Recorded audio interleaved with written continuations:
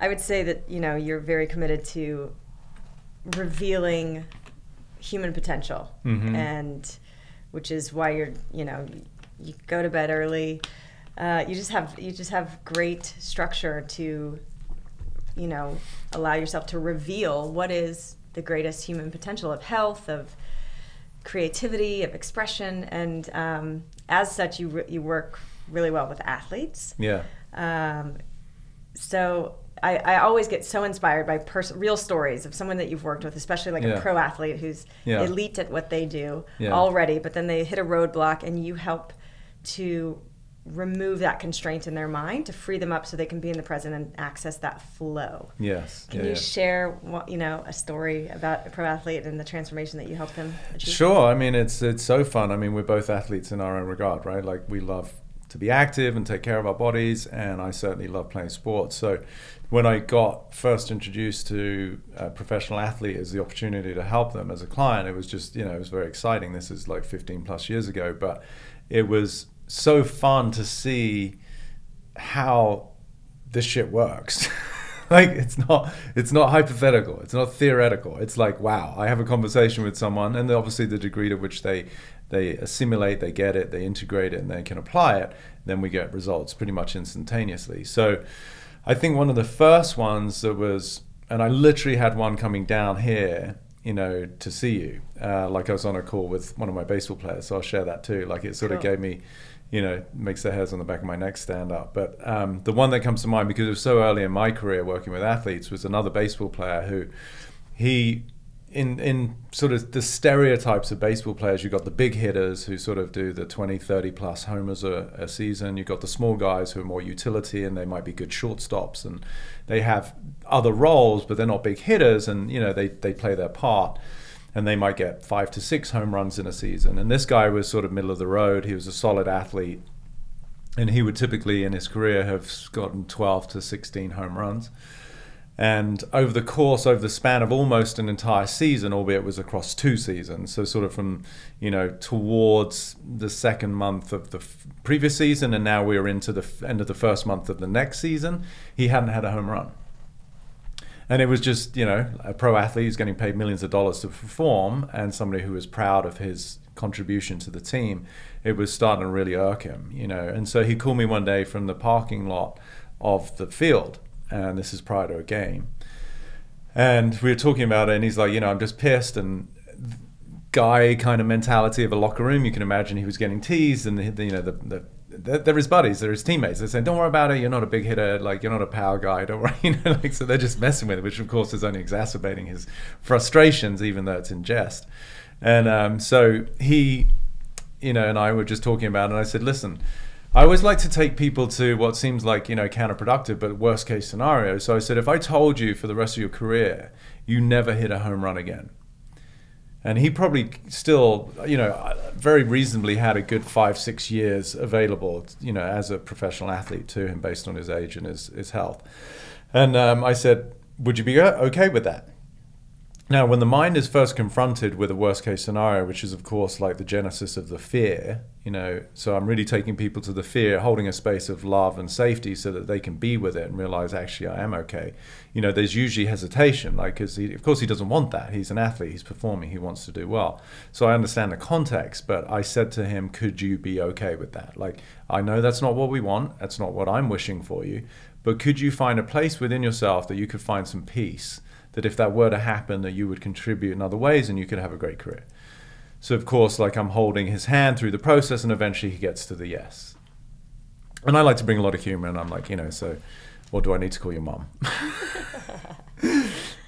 So he got to this point, and he's like, yeah. And I said, so how does that feel? And he's like, it just feels like a weight off, you know, I just feel like relief. And I'm like, yeah, because what we've done is we've collapsed time. You're sort of dragging your history around, which is the reflection of what you haven't had, and the brain, which is designed to predict and protect, is now superimposing that unfulfilled history into a potential future that is in the moment creating this angst and concern. So if we can, like, mitigate and reconcile all of it, then all of a sudden you're free, which is the sensation of relief that you just got. He's like, yeah, it's like, it's not what I want, but I'm like, it's okay, it's okay. And you could almost feel just in his voice, his shoulders drop and his breathing cadence change. So that was probably about 3 o'clock in the afternoon. The guys get there about 3-4 hours before a game. And we were playing the Cardinals. This was for the Arizona Diamondbacks I was helping at the time. And his second at bat, oh my gosh, home run. I mean, the text he sent me was like, you know, it's sort of making my cheeks tingle, but it's just, you know, the joy of like and the irony is, it goes back to your question about purpose and freedom. That happened in the absence of him. That's that flow, you know, and this will lead into the story that I had driving down here, where it was no longer the human being, the idea of himself with a history that was littered with the absence of a home run and therefore frustration and depression and anxiety into the future, that this might be perpetuated. But in the absence of all of that narrative, which itself is the constraint, he was at peace. And in a state of peace, an athlete who has arguably had millions of swings at a baseball bat, there's a unconscious response to a ball coming to him where there's no thinking required. And so it was actually the dissolution of the part of him that was in the way of his ability to hit a home run without quote unquote thinking about it.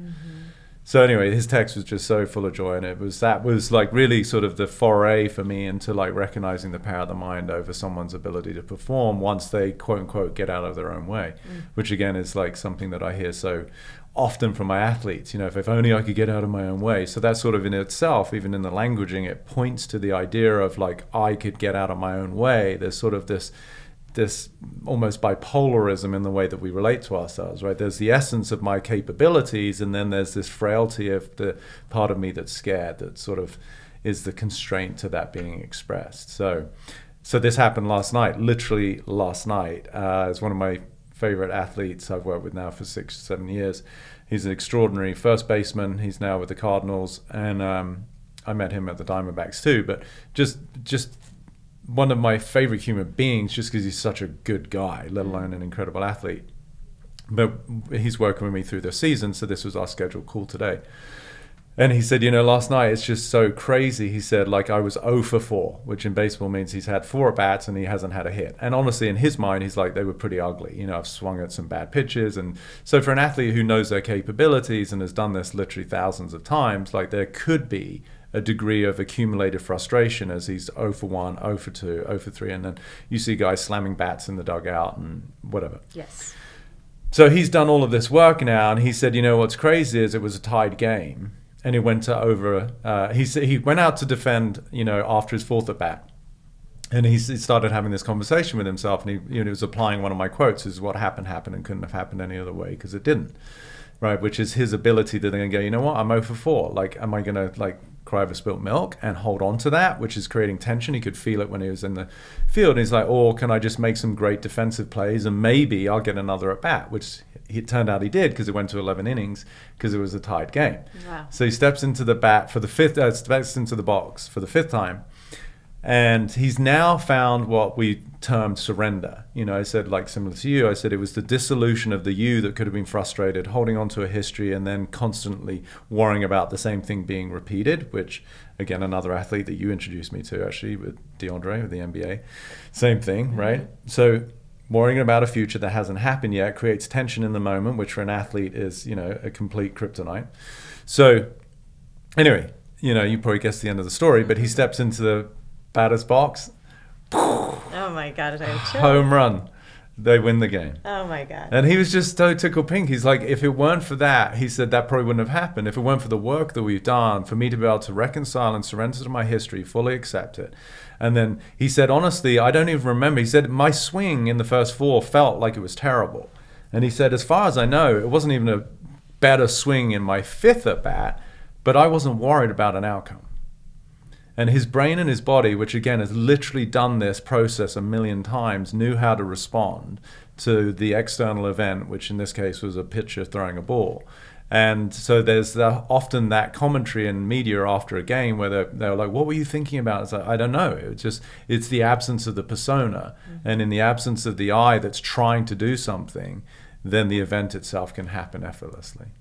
And almost just as his own lesson, it can't happen any other way because it didn't.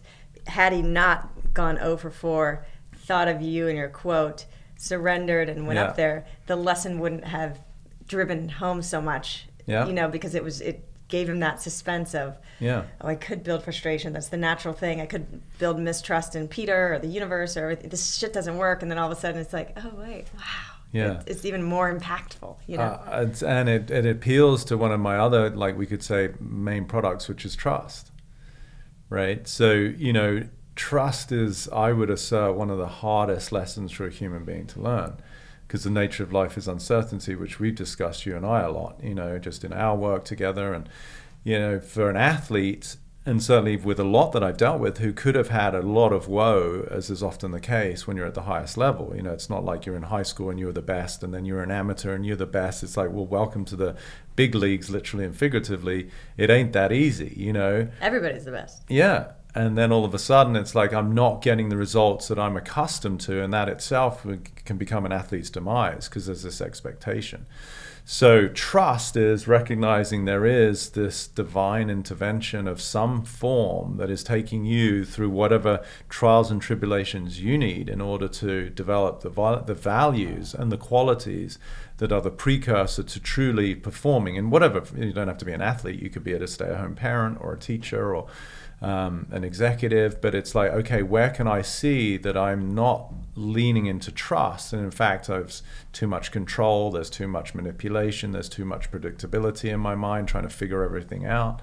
So for him, it was also that yes, this couldn't have unfolded any other way because it didn't. And for that reason, I'm both accepting my history, but I'm trusting my future. Thank you for listening to the Heal Podcast. Be sure to tune in for more empowering wisdom and inspiring healing stories.